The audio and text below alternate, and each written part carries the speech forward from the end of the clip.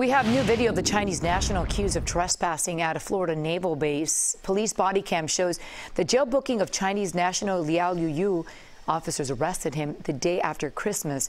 He is accused of entering Naval Air Station Key West and taking pictures of the installation despite being warned not to do so. His lawyer says he never intended to trespass and that he was there to take sunrise pictures. The man is charged with entering a military property to take pictures of installations. A judge ruled that he will remain in custody for now.